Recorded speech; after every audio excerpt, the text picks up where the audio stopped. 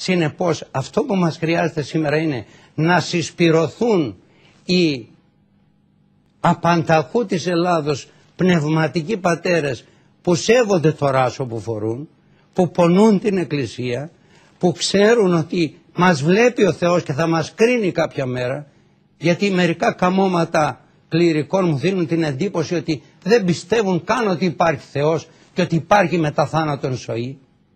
Κάποιος έλεγε, Μακαρίτης μάλιστα, ότι με το μύθο Χριστό εγώ πέρασα τη ζωή μου πλουσιοπάροχα. Να συσπυρωθούν λοιπόν όλοι οι πνευματικοί πατέρες και να σπρώξουν τα πνευματικά τους παιδιά.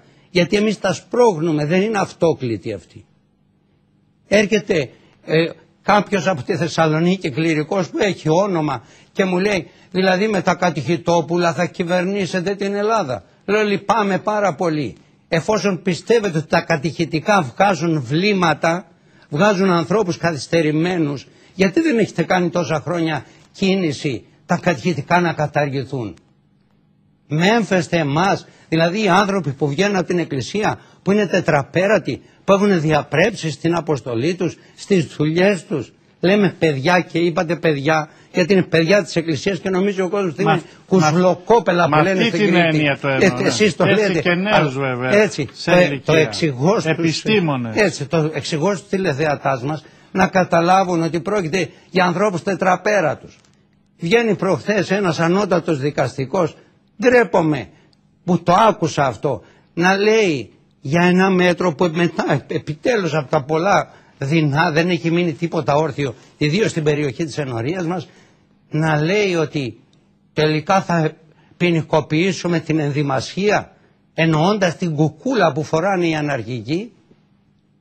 Τη λέει ενδυμασία ένας ανώτατος δικαστικός. Δηλαδή έχουμε τελείως ρεζιλευτεί ως προσωπικότητες. Στην Εκκλησία όποιος μαθητεύει δεν γίνεται βλάκας. Μπορεί να υπάρχουν, όπως είπα, άνθρωποι οι οποίοι εκμεταλλεύονται την Εκκλησία επιτίδη, αλλά οι πνευματικοί κατεξοχήν άνθρωποι, οι Άγιοι άνθρωποι είναι κατεξοχήν έξυπνοι. Άγιος βλάκας δεν υπάρχει. Εκτός αν νομίζουν μερικοί ότι αυτά που γελιοποιούν και γελιογραφούν οι διάφοροι, ότι αυτή είναι η πραγματική Εκκλησία. Εγώ θέλω να πω στους τηλεθεατές ότι είμαι ο τελευταίος που έχω ένα απλό τυφέκιον. Υπάρχουν στην Εκκλησία αυτή τη στιγμή πολυβόλα, τα οποία δεν ξέρω γιατί δεν μιλούν.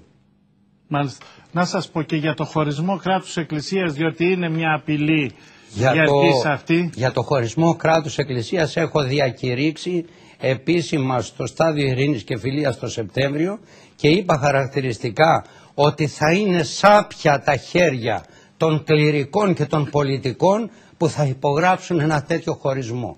Βεβαίως βρίσκεται εν διαστάση εδώ και χρόνια η Εκκλησία με την πολιτεία. Δεν έχει βγει το διαζύγιο και να ξέρουν οι τηλεθεατές ότι το διαζύγιο δεν βγαίνει γιατί δεν συμφέρει τους πολιτικούς ακόμη. Γιατί, πατέρα Βασίλη? Δεν τους συμφέρει πρώτον γιατί πρέπει να απομισήσουν την εκκλησιαστική περιουσία όλοι. Να τη φάνε. Να τη φάνε όπως το λέτε απλά, να το καταλάβουν οι άνθρωποι.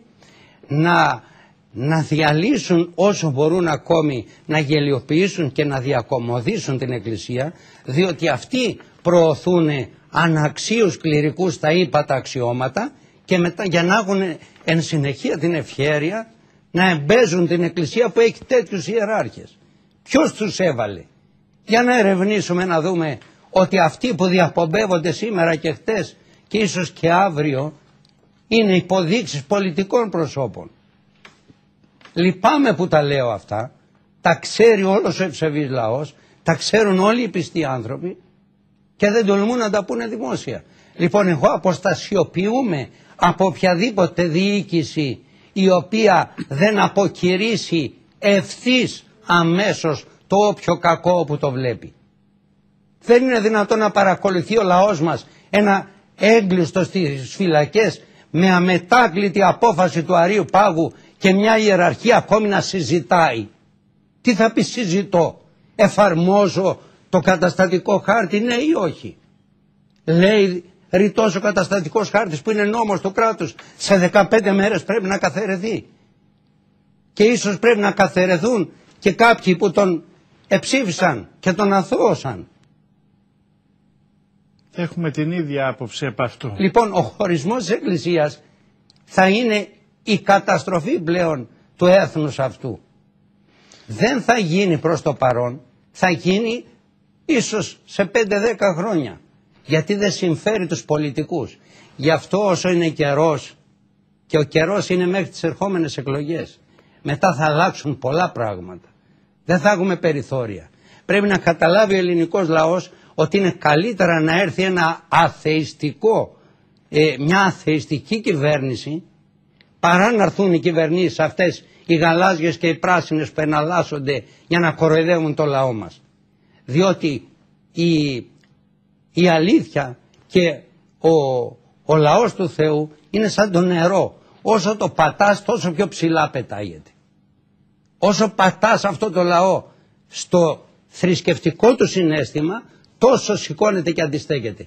Θα προτιμούσα, όπως και εκείνος ο Άγιος Γέροντας, να έρθει ένα αθεϊστικό καθεστώς παρά αυτοί οι άνθρωποι. Ποιοι, σας ερωτώ, γιατί θα ξέρετε καλύτερα από μένα, ποιοι εκλέγουν την Νέα Δημοκρατία και το Πασόκ? Πλειοψηφία δεν είναι χριστιανοί άνθρωποι?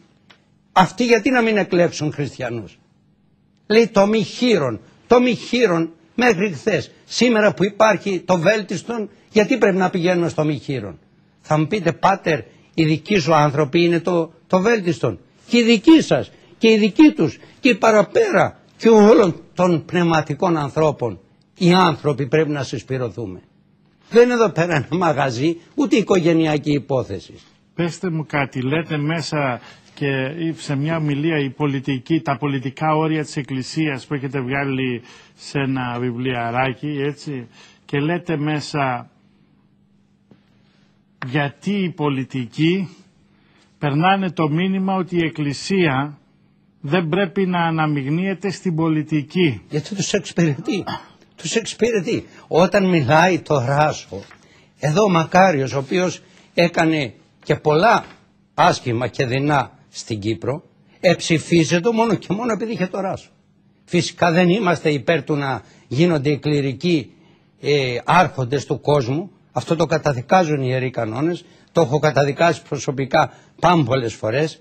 Είναι πτώσης του κληρικού να υποβιβαστεί από υπηρέτης του Θεού, από ιερουργός των μυστηρίων του Θεού, να ασχολείται με τα βιωτικά. Όπως είπαν οι Άγιοι Απόστολοι, λέει δεν είναι καλό να εγκαταλείψουμε των λόγων του Θεού και να υπηρετούμε τραπέζια. Και εξέλεξαν οι άνθρωποι, αλλά εγκατέστησαν οι Απόστολοι τους 7 διακόνους. Οι 7 διάκονοι δεν είχαν το λειτουργήμα που έχουν σήμερα οι διάκοι στην Εκκλησία, όπως νομίζουν πολλοί. Οι διάκονοι είχαν κοινωνική αποστολή. Δηλαδή? Διότι οι πρώτοι χριστιανοί απήρτησαν μία ολοκληρωμένη πολιτεία. Δεν ήθελαν και δεν πρέπει να ανατρέψεις αυτό που βρίσκεις, διότι η ειδωλολατρία υπερίσχυε, αλλά έφτιαξαν τη δική τους πολιτεία. Την περιουσία τους, τη διαχείριση των βιωτικών τους θεμάτων, τα έφεραν όλα στα χέρια των Αποστόλων. Πουλούσαν τα κτήματα και τους έδαιναν τα χρήματα. Δηλαδή είναι αυτονόητο στον πιστό που εμπιστεύεται την ψυχή του να εμπιστευτεί και την βιωτική ζωή στους κληρικούς. Εμείς οι κληρικοί δεν το παίρνουμε αυτό όπως το πήρε το Βατικανό. Δεν γινόμαστε και πρωθυπουργοί και αρχιεπίσκοποι, ούτε και ιερείς και βουλευτές. Είμαστε κληρικοί, αλλά συμβουλεύομαι, νουθετούμε και εποπτεύομαι. Σε ένα χριστιανικό κράτος δεν μπορεί να εποπτεύει ο οποιοσδήποτε επιχειρηματίας. Λέει πίσω από αυτά τα παιδιά, λέει, πίσω από αυτούς τους ανθρώπους θα κρύβονται οι ιερείς. Δεν κρύβονται οι ιερείς.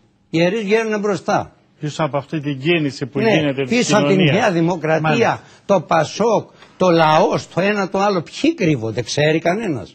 Δεν μας ενδιαφέρει ποιοι κρύβονται. Αυτοί που φαίνονται τάκα είναι. Αυτοί έχουν τα λεφτά. Αυτοί τους διευκολύνουν. Αυτοί έχουν αναλάβει στα σκόπια της business και δεν λύνουν το σκοπιανό θέμα. Ποιοι είναι αυτοί που κρύβονται από πίσω? Εσείς πιστεύετε ότι το Σκοπιανό λύνεται εύκολα? Σε 1/4. Πώς? Λέμε στους Σκοπιανούς ότι ξέρετε κάτι, εάν δεν αλλάξει το όνομά σας, κλείνουν τα σύνορα.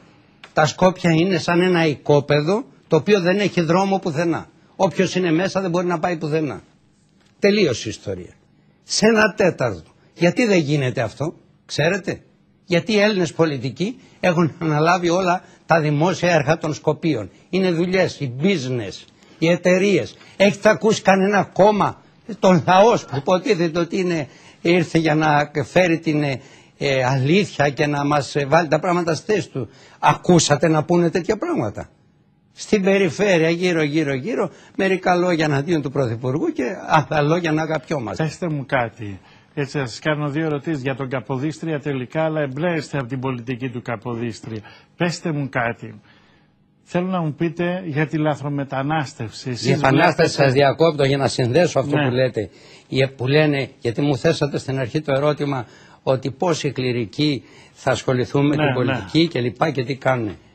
Η επανάσταση του 21, τα όπλα από ποιον ευλογήθηκαν? Η Εκκλησία μπορεί να ευλογεί όπλα και δεν μπορεί να ευλογεί ανθρώπους? Μόνο υποψήφιους για τη Eurovision πρέπει να ευλογεί η Εκκλησία, όπως δυστυχώς γίνεται?